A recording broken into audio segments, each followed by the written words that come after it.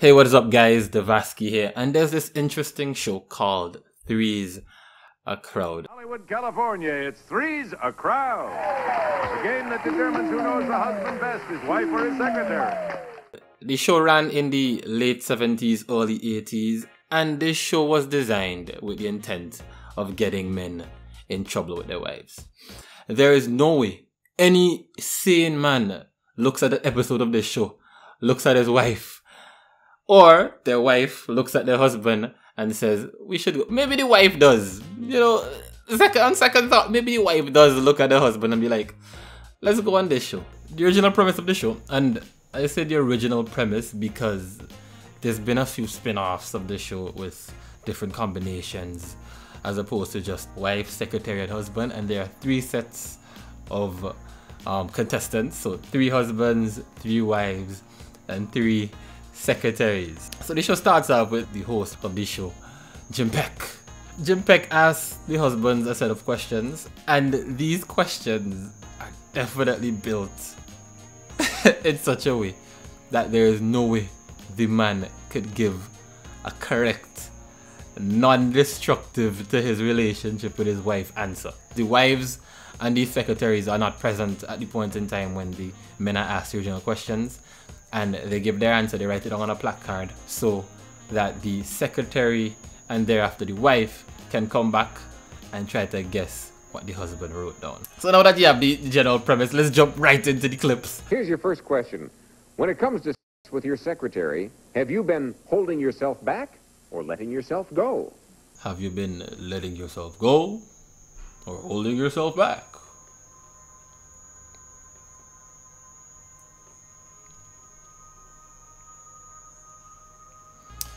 Yeah. That's the type of questions he's asking. Yeah. How do you even answer that? That's like somebody breaking into your house and asking you, would you like to cut off your left leg or your right leg? Regardless, you're gonna cut off a leg. Just like this, you're gonna get boned regardless of your answer. Well, naturally, you'd pick the lesser two evils. You'd say that you've been holding yourself back, right? Let's see how that plays out. Fowler? I've been holding myself back. Okay. Bard? Holding myself back. Jesse? Holding myself back. 3 of a kind. Gentlemen? And you can see the subtle shake of this man's head when he was asked this question.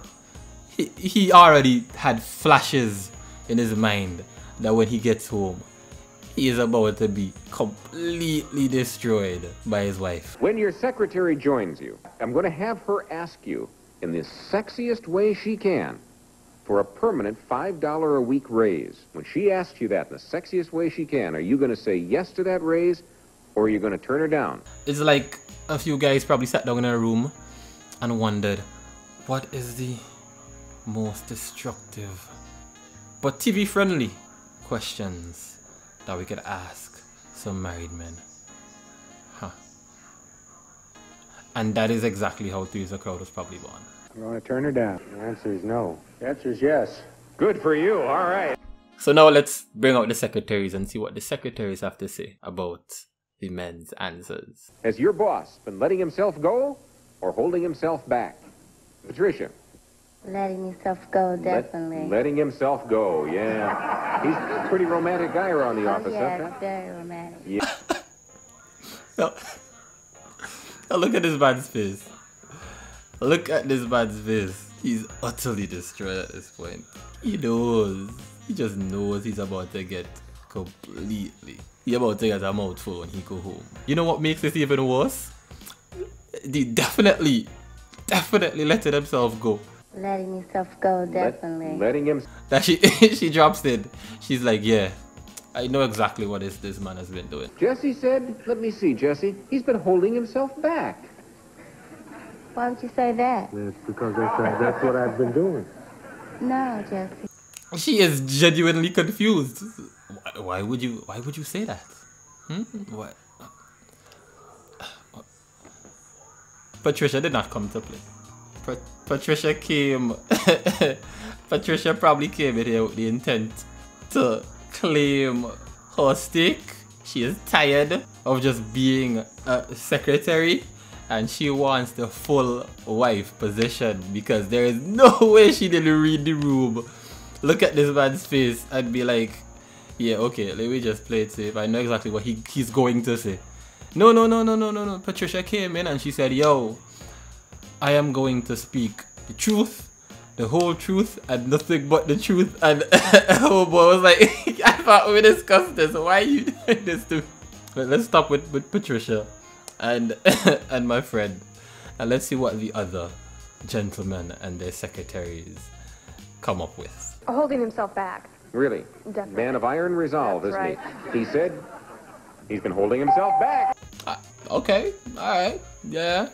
This young lady is smart, you know, she knows what her boss would say, and you know, she went with the with the correct answer in this case. What about the last of them? Let's see what happens here.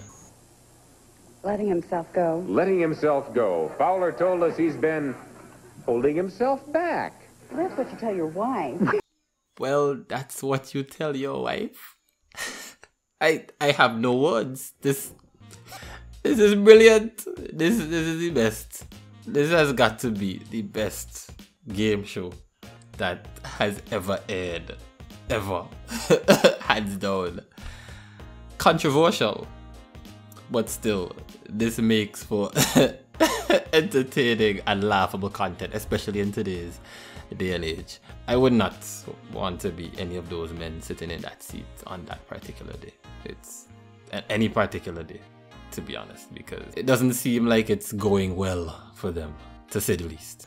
I think these gentlemen are probably letting themselves go. And as this one said, she thinks he just wants to hide from his wife, which is probably, you know, probably the case. And so the rest of the rounds continue like this until the wives eventually come on stage and give their answers to the questions that the secretaries already answered.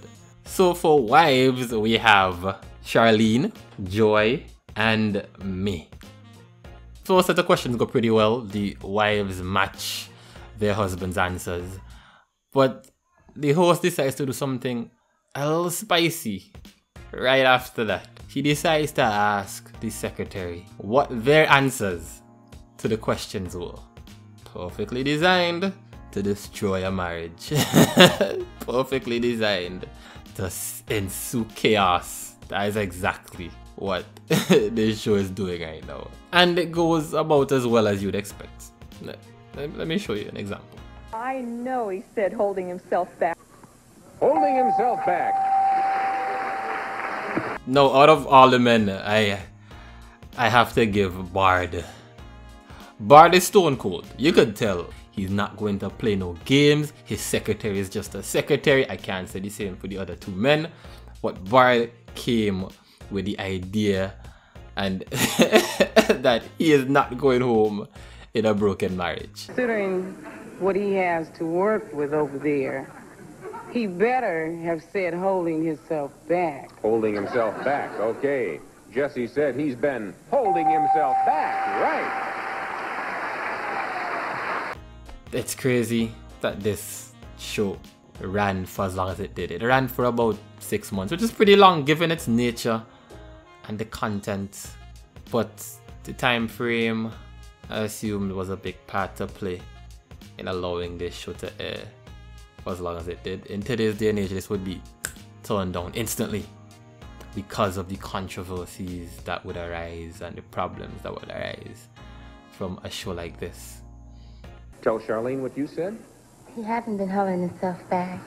You know what? If he haven't, you two deserve to be together because you will be together. Oh, we've spent enough time together. Oh, yeah, and you will be spending more, honey. They have divorce court. You go to divorce court is full of ladies just like yourself. And there we go. Yeah. Divorce court. Yeah. Exactly. Yep. No words to describe what just occurred there. And that's exactly what the hosts and designers and creators of this show was fishing for.